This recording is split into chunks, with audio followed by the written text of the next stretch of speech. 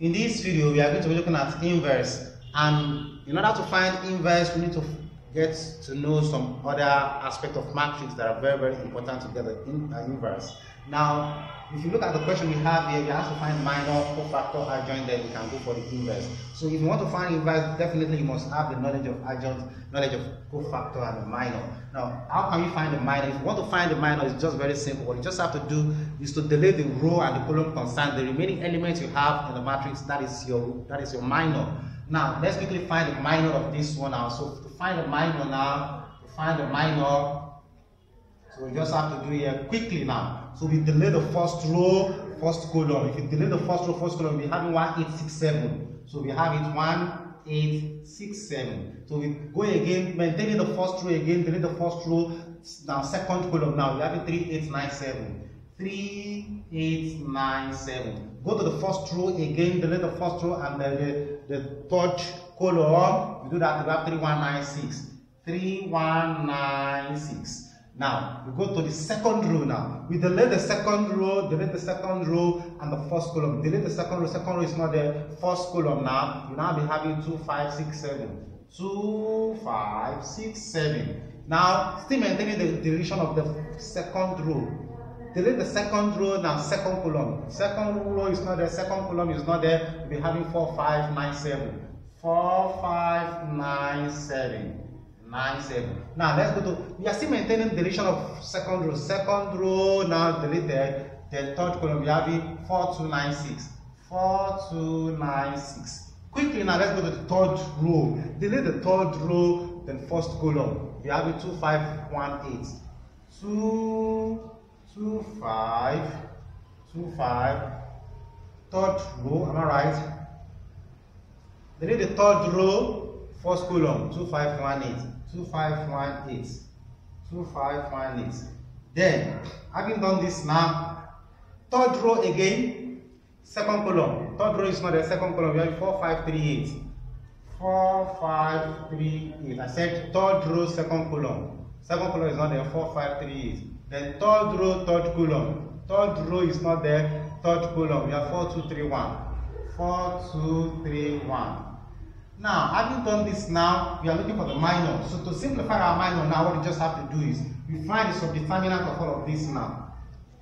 You know, you want to find the subdeterminant, you take the major diagonal minus the minor diagonal. Major diagonal is 1 times 7. So if you say 1 times 7 is going to give you 7, let me work it here. 7, excuse me, minus the minor diagonal, which is 6 times 8, which is going to give me 48. So if I open the bracket now, we have 7 minus times plus minus 48. I'll be having 7 minus 48 is going to give us minus 41. So this place, minus 41.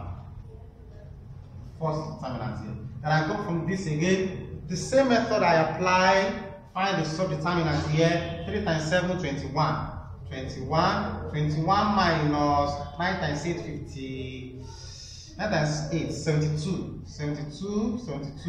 So I'll be having 21 minus 72. So I'll be having minus 51. So this place will be minus 51. If I use the same method for the determinant of this one, I'll be having 9. We've done determinant of 3 by 3 in our previous video. Please go and watch if you don't understand it here. Now, the same thing we do for this particular second row here. Second row will now be 2 times 7, 14. 14 minus 6 times 5. 2 times 7, 14. Minus 6 times 5, 30. 30. Then this will give us 2 times 7, 14. 2 times 7, 14. Yes, 14. This is going to be 14 minus 30. Minus that is going to give us minus 16. This is going to give us minus 16. Minus, am I right? 2 times 7. We are dealing with this first row, first column, the second column, first row, 2567. 2 times 7, 14. Then 6 times 5, 30. Minus times plus minus 16. So we'll be having minus 16. If you do the same thing for this, we'll be having minus 17. We're having 6. We'll be having for this. If we find the determinant of this one again, very well. We're having 11. We're having 11. Then for this one, we'll be having 17. For this one, we'll be having minus 2. Then having done this now, then the next thing for you, these are minor. So the next thing for you is to find your cofactor. And if you want to find your cofactor, that one is just very simple. In finding your cofactor, you need to understand that this is the first row here. And your first row, we have plus. After plus, minus. After minus, plus. After plus, minus. You start the minus here. After minus, plus. After plus, minus.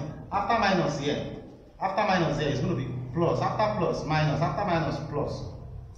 Then you multiply all these signs by the value there. So whatever you get, that is your cofactor. It's as simple as that. I'm just being simplified here. I'm just trying to put it in a way that you can easily understand. There is reason for this plus and minus.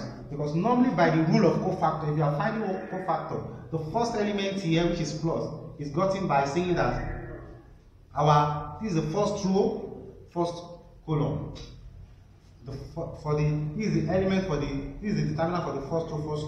Don't forget, first row, first column. This is the subdeterminant for this, and the subdeterminant will be minus 1 raised to power 2 times whatever the value is. Whatever the value is. So it's let me just give you this now. You know, normally this will give you minus 1 times minus 1. It's going to be 1. So it's going to be 1 here multiplied by whatever our answer here is, which is going to be plus 1 times minus 41 is going to give us minus 41. But for this, why is it minus? It's minus because by the rule, because this is raised to power 2, this will be minus 1 raised to power 3. Then this one will be minus 1 raised to power 4. Then the following one here will be minus 1 according to the rule, minus raised to power 5.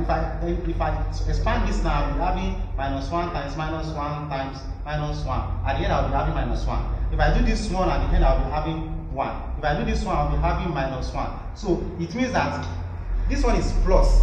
The sign of this one is plus. The sign of this one is minus. The sign of this one is plus. The sign of this one is minus. Definitely, if I do minus 1 is to 6, it's going to give me plus. Like that. That's how we got it.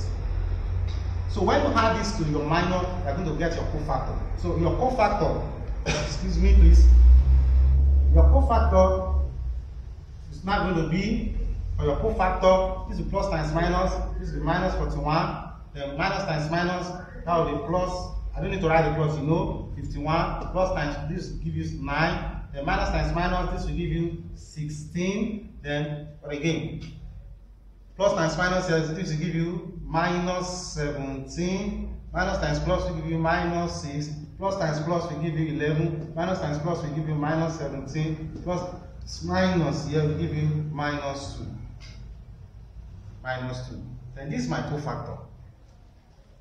This is my cofactor. Now, having gotten the cofactor, because of the space, let me just put it here. Having gotten the cofactor, I want to get my adjoint. If I want to get the adjoint, I just have to do my adjoint here, my adjoint here, my adjoint. Then it's going to be, you know, if you want to find the adjoint, it's very simple, please. What you just have to do is you change the row to column. Now, this is the row now. You just change it to column. Just change it to column. This is the row. Then I'll write it. I want to change it to column now. I'll be having minus 41. Then I'll be having 15. I'll be 51. Sorry, I'll be having 9. For the second row, I change the second row to second column. Second row to column will be 16. It will be minus 17. It will be minus 6. I change this one also to column. I'll be having 11. I'll be having minus 17. I'll be having minus 2. Minus 2. What is my adjoint? That's my adjoint. Please, I will need to rub up this. I need to rub up this. That's my adjoint. That's my adjoint.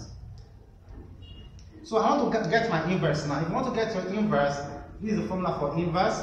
This is going to be 1 over, this is a raised to the minus 1 over, that's our determinant now. So we need to get our determinant as it is now. So which is going to be multiplied by the by the adjoint. By the adjoint. So it means that we need to find determinants. Now these are our determinants here. If you find this very well, you find determinant of this very well, you're going to be having your determinant. You know, we've done videos on how to find determinant of 2 by 2, 3 by 3, even 4 by 4. Please, can simply go back and check our video on that. Now our determinant is going to be minus 17. Now if you want to get the adjoint now, so we just have our 1, this one here, over then this determinant which is minus 17 times the adjoint. Our adjoint is here. It's going to be minus 41, 16, 11, 51, minus 17, minus 17. Minus 17. Then this is 9 minus 6 minus 2. I can rub this off now. So because we are the final lap. Okay? Now, so our inverse now equals 1, you know, minus is here. Minus times minus is going to be plus. Plus. Then, numerator must multiply the whole number, which is 41. We are using this fraction to multiply this. So this is going to be, the minus that this carries times this minus will give you plus. So the minus will go away, you have plus. Then 41 times 1 will give you 41 over 17. Then for this, minus here times plus here minus.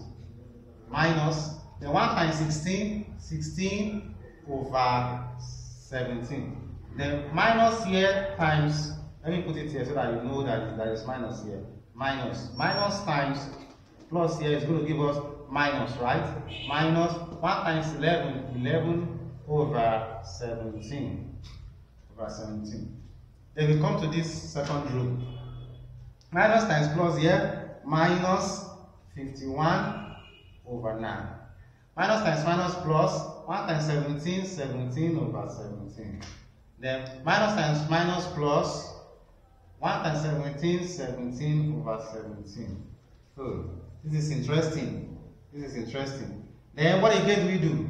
Then the third row, minus times minus plus, 1 times 9 over 17.